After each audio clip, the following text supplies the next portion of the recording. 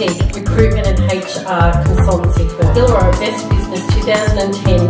Angel Recruitment is not about getting the people thing right. That's the message today. It's a local startup. We came in the market 6 years ago and we provide recruitment and HR consultancy services. Anyone here a human resource manager?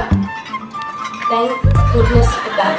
Everything that I know about getting the people thing right happens around that new employment relationship. So instead of saying that Angel is in the people business, we sell no product, we actually have no tangible output, but we've been able to build a sustainable and profitable business with people. I really think there's a fine art to people skills, and I know I haven't mastered it, and I don't know if anyone's ever going to master it, but my point is, people are so fluid and powerful that as a resource or energy, it's really hard to work with. I discovered that the worst job you can have is to actually be a job seeker. And I was so frustrated with the situation. It was one of the reasons I started Angel Recruitment and Consultancy Group in the first place. So our employer brand, the way we attracted candidates, was one thing we got right when we first came to the marketplace. So we were able to create a good brand strategy that looked like a big corporate strategy, but was still a small business focus. So nobody bothered us too much, and we were quite effective in making sure we marketed ourselves effectively to our candidates. I realised I first needed somebody before I could do anything else on that list. So when we're talking about getting the people thing right, I needed to consider what my employer brand was and how I was going to actually attract talent to my business. How I was actually going to get the best administrator for my business. Came to my shortlist and decided on who I wanted. Her name was Christina. And the second interview was all about offering Christina the job. And I thought about it really carefully as to what I'm going to say.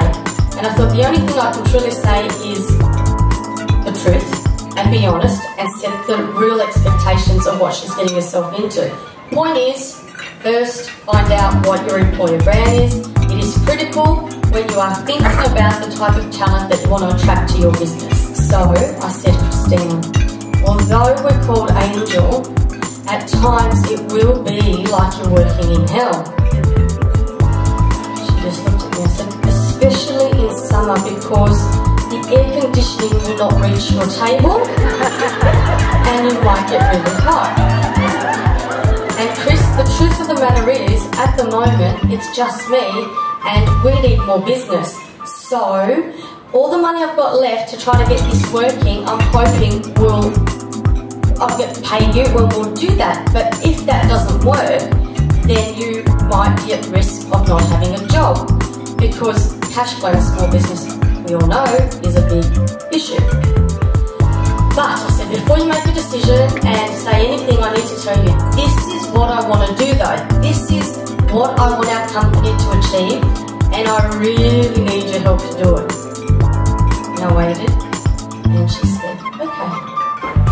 Yes. We all know that there are a couple of barriers to employing, and they are that we have got a shortage of qualified applicants.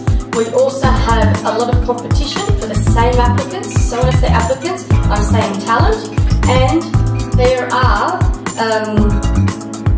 difficulties in actually identifying where that talent is that you want to bring on board. Now, if there's the general consensus of why we don't get the people thing right all the time, if it's hard for large organisations, I bet that it's even harder for small business to attract that talent to their cause.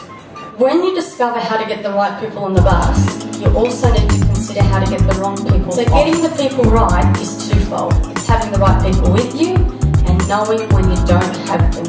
And I think it's all about a mindset, because we need to realise that the employment relationship has changed. It's no longer, this is what I'm looking for and you must be able to do this, have this, and if you don't get the job. It doesn't work like that anymore.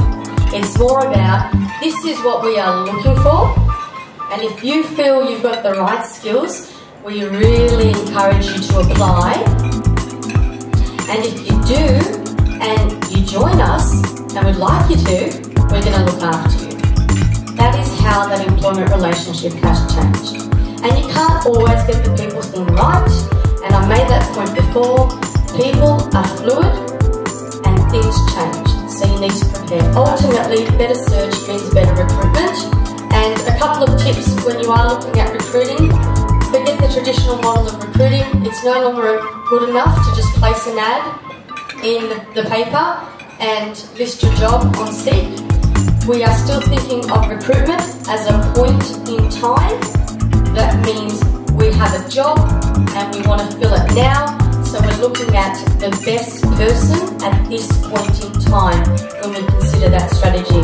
We really need to open our minds and be more proactive with attracting talent to our business on a continuous basis. And one way companies do that quite effectively is with social media, like YouTube, Facebook, LinkedIn. At Angel, we find that some of our most successful placements happen when we're engaging candidates we met a long time ago. If we're able to build a relationship with these candidates, when the right opportunity comes up, we give them a call. So we don't do our work as a point-in-time model. We are continuously recruiting in the market just in case the right opportunity comes up for them. Use your intuition. We have well-structured processes and methodologies at Angel when we do recruitment. You know, skills testing, behavioural assessment, that whole thing. But at the end of the day, I rely on the intuition of my consultants and trust they have a good understanding of what the client needs. And then have faith that they understand exactly what a candidate can offer. And everybody does this when they do that interview. You use your intuition. I'm just saying, don't let that go. If we're looking at best practice, keep that as part of the mix. Consider attraction, your employer brand, the same as you would consider marketing to your customers. If you do a good search campaign, you will always do better recruitment. So in that way, things like these networking functions are a good way to potentially plan forward and consider potential talent for your business. Because just because they're not looking for work right now, they may want work later, and you want to make sure they know they can approach you that way.